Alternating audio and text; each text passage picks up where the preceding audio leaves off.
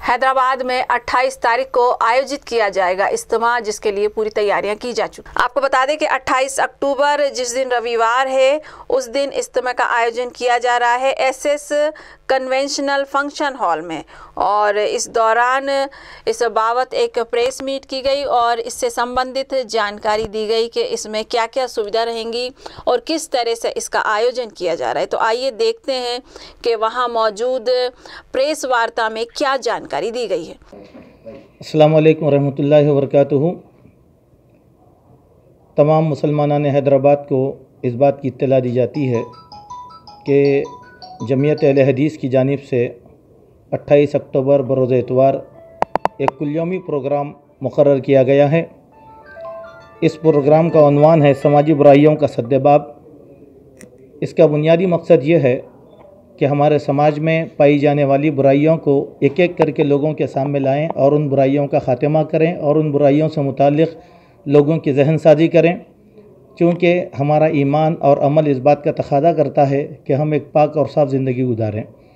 आए दिन नित नए फसादात, फितने और ऐसी बुराइयां हमारे पास पैदा की जा रही हैं। पहले से कुछ बुराइयां हमारे अंदर हैं और अब नई नई बुराइयां पैदा की जा रही हैं, और इसके बारे में अवाम का शऊर बेदार करना बहुत ज़रूरी है। इसीलिए जमीयत अहले हदीस ने इस प्रोग्राम में कोशिश ये की है कि तमाम मकातिब फ़िक्र के कायदीन को भी बुलाया जाए। इसके ज़रिए से जमीयत की एक कोशिश ये है कि जो खलीज मसलकी बुनियाद पर हमारे दरमियान हो रही है, इस खलीज को कम से कम किया जाए और बाहमी राबितों को जो है मजबूत करने की कोशिश की जाए। हम तमाम से गुजारिश करते हैं कि हमारी तमाम मसरूफियात 28 अक्टूबर बरोज़ इतवार को इस जलसे की तरफ रहें, जो SS grand convention Aramghar road के अंदर मुनक्किद किया गया है। इंशाअल्लाह सुबह 9 रात के 9 तक ये जलसा चलेगा। जलसा अपने वक्त के ऊपर बराबर चलता रहेगा।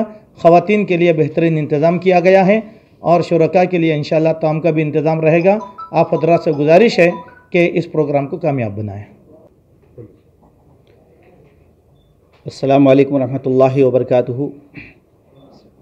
बड़ी ख़ुशी और मसरत की बात है कि शहर हैदराबाद में जमीयत अहले हदीस हैदराबाद और सिकंदराबाद के ज़ेर सरपरस्ती जमीयत अहले हदीस हल्के चंदुलाल बारादरी के ज़ेर एहतमाम एक अज़ीम शान कुल-यौमी इजलास आम बाउनवान समाजी बुराइयों का सद्देबाब मुकर्रर किया जा रहा है, जिसकी सदारत फ़ज़ीलत शेख मौलाना मोहम्मद अब्दुर्रहमान नदवी हफ़िज़हुल्लाह फरमाएंगे, और जिसमें हिंदुस्तान के मशहूर व मारूफ़ उलमा इकराम इस इजलास से मुखातब होंगे।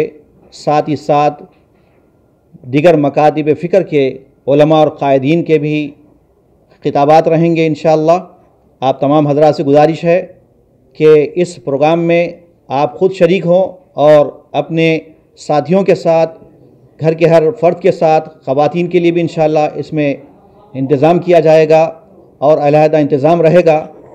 और ये प्रोग्राम मुनक़िद हो रहा है 28 अक्टूबर एसएस कन्वेंशन आरामगढ़ सुबह 9 बजे था शाम 9 बजे। समाजी बुराइयों के सद्देबाब से मुताल्लिक़ उलमा इकराम के खिताबात और मक़ालात पेश होंगे। मैं तमाम नौजवान हैदराबाद से गुजारिश करता हूँ कि 28 तारीख़ को ज़रूर मुक़र्रर वक्त पर इस इजलास में शरीक हों, ताकि हम हमारे इस मुल्क में पाए जाने वाले बेशुमार जो समाजी बुराइयां हैं पहले उसे जानें। जैसे कि समाजी बुराइयों में करप्शन है, डौरी का केस है, और साथ ही साथ बुराइयां हैं, जराइम हैं। इसके ताल्लुक़ से इंशाअल्लाह उलमा इकराम के बयानात होंगे।